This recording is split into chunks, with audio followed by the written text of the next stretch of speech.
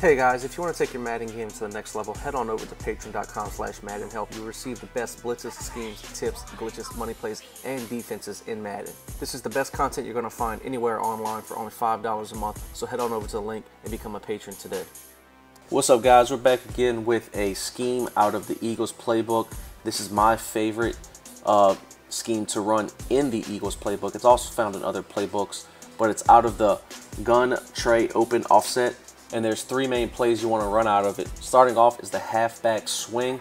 The auto motion is going to definitely be effective in this formation. If they're in any type of zone, you're going to get great blocking from your receivers, and they're going to be almost unable to cover it unless they manually try and user it. You see here, even against a cover 2, we get great blocking, motion the running back out, and we're still able to get big yards, even against a cover 2 with a hard flat. Also, if they are in man coverage and they are not lined up, the linebacker that's covering the running back, and they don't have him on the right side of the field to jump that quick motion, you see even against man, the guy is too delayed to make the play, so we're able to block everyone and still have the motion swing guy open.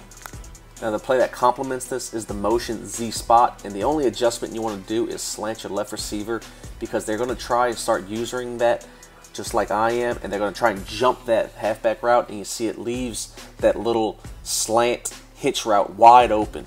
And then if they are in man-to-man coverage and they take that linebacker and try to user the running back or try to jump the motion route again, you see that we act like we're usering him, and we're going to try and jump that, and it's going to leave the backside slant wide open, especially for a low pass. You want to throw a low 6 o'clock pass lead, and he sometimes gets a burst out from the defender.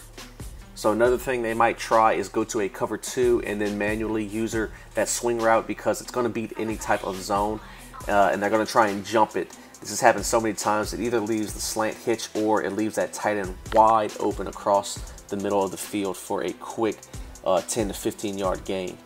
And then another thing a lot of people like to try and do is go to a cover 2, play a hard flat, and if you still are in the motion Z spot, that's going to open up the corner route to be wide open. So your reads are going to go man to man. They're going to go to the slant route, corner route. Against any type of zone, it's going to go to the slant hitch, tight end coming across, and then you want the corner route to be your last read if they are playing any type of cover 2 zone. If they are in a cover 3 or cover 4 where no one's playing the flats, you can still hit that running back's route out of the backfield. It's just you want to hit it sooner rather than later, because if you hit it a little bit too late, you might get a weird animation. So if you want to hit it later, you have to wait till he sits, then you can throw it, and it's more like a hitch route. So make sure you run a lot of the motion halfback screen route. Very, very effective against zone coverage, and then this complements it tremendously, because the defenders or your opponent has to be so worried about that route to the running back, because it could be a screen, and that's going to make them either jump the halfback, or it's going to make them have to take a player away, and leaves either the slant corner or slant hitch route wide open. This play, wide cross flood, is used to be used situationally, and you just want to slant the backside, streak the tight end, and you see we're either going to have the slant coming across, but your main read wants to be, you know, against a deeper player playing cover 4, cover 3, to hit that Sammy Coates post route coming across. This is used very little. Only time I use it is if I need a big gain down the field. But I rarely ever use this route. It's just something you can mix in case they are playing a lot of underneath coverage. And then the last play that's going to be bread and butter, mixed in with the previous 2 plays, is the inside zone. If they do not put anyone in the box, if they only have 3, 4 players in the box, you definitely want to run this inside zone. It's still one of the best runs in the game. So once again, the main 3 plays you want to run are the screen, then the motion Z spot, and then this inside zone. Those are your 3 best combination plays to run out of this formation.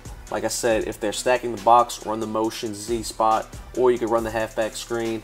And if they spread everyone and take them out of the box, go into the audible of the halfback zone. Hope y'all enjoyed this video. This is actually one of my favorite schemes to run. It's so fun because your opponent really doesn't know what to cover. It's such a great offense to run. I love running it when I'm using the Eagles playbook. If you did, be sure to leave a like, comment, share, and subscribe to the YouTube channel. And if you'd like to become a patron for the best schemes, blitzes, tricks, and money plays and all ebooks, head on over to the link in the description below.